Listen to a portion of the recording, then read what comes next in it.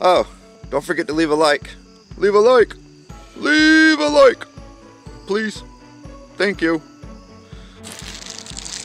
Check that out. It's like a building, but with King Kong on it. See it? Here, let's zoom in on it.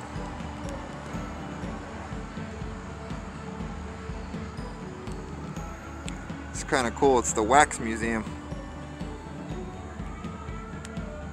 Anyway, I just thought I'd want to show you guys that. Being here in Pigeon Forge. You guys ever in town, make sure to hit me up.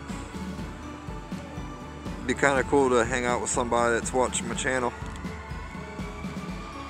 But yeah, just thought I'd show that to you. So I bought another security camera today, and my other security camera is telling me to leave. That's typical in the garage though. But anyway, I got a new type of camera. This one, just like the other ones, it has all the nice features to it and stuff, but this one has motion tracking in it, so it distinguishes between an animal and a human, and it will notify me that there's something going on. And of course I'm going to link it to my network, so that way when I'm sitting at work or I'm at Home Depot or whatever, I get a notification that there's movement or somebody's in my house or whatever, because I have these things set up everywhere. This will be number 5 right now. I got 2 inside, 2 outside, and now I'm about to have a 3rd one outside on the back to watch the back side of the house. Kind of like that camera there. You see how I have that one mounted to a piece of wood and then it's ran through? I'm basically going to achieve the same thing. So, and then these, let me show you these.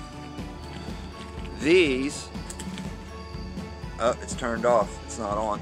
The light's not blinking on it. These are my original setup, and I actually have these incorporated into my new ones. But my new ones, they rotate. They go up and down. They have night vision. They can extend water. They can extend to extreme colds. I mean, it's a good camera. They're about 60 bucks a piece, and of course I have them everywhere out through the house. Here, I'll show you where another one is located. Alexa, pause. Gotta pause the Alexa. Okay, so in here, I know it's kind of dark, but that's okay. See the camera? It normally faces this way, so that way anybody that walks into the door or into this house gets seen by this camera. And that's pretty cool how those infrared lights are getting picked up by the camera. Do y'all see that? That's trippy. I like that. Check that out. That's pretty cool. But anyway, let's show you where I'm going to install the new one at. And we'll have an extra. There's also one at the end of the hallway, but the door's kind of hiding it. And then there's one in the bedroom. There's one in my computer room. And then there's 2 of them that I'm not going to tell you where they are, because if you try to rob my ass, I'll catch your ass on camera. But I also have alarms and everything else to go with it. I got sensor alarms on all my doors and windows and everything. But anyway, I'm going to take this and mount it up there in the corner, and then mount the camera to this, and then run the wiring into the house and hook it all up. Don't forget to remove the little blue, the little blue cover right here over the lens. I forgot to do that last time and was wondering why everything was blue. If you guys want to know more about this camera, I will leave a link for you down below. It has like 18 different features. It's ridiculous. Waterproof, motion sensor, animal detection. It can tell the difference between an animal and a person. It has weather, waterproofing, 360 degrees, up, down, left, right. It's Wi-Fi. It can be hardline.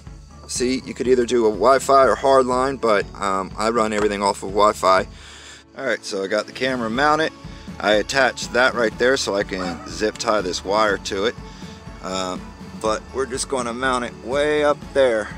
I'm not sure exactly how I'm going to do it. I'm going to stand on this sketchy thing with wheels. Not a great idea, but hey. Oh, don't forget to leave a like. Leave a like. Leave a like, please. Thank you. Alright, so let me turn the light on. There we go. Alright, so I have the camera hooked up and installed. I just got to run the wires down and hide them and then run it in, but it's ready to go. One of the other things that I did do for security was I had these motion lights everywhere. See, they all along, so that way when you get near them, they will trip. So that way if somebody comes up on the porch at night, well, it's because there's no light. There it goes. See, when you walk on here, it's supposed to trip them. And it goes all the way down too. So like if we were to walk down through here, see, it trips them all on.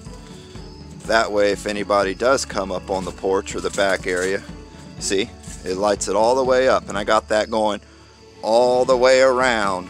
And then up here is another security motion light. And then I put this gate up like this and made it to where you can't get over or under. And then I put metal screen, see, all the way along, so that way you can't stick your foot in there and try to hop over it. And if you do, well, I got nasty little surprises waiting for your ass. Look at them, see? I got nasty little surprises waiting everywhere. And then we had somebody try to get into this window and they used this set of stairs.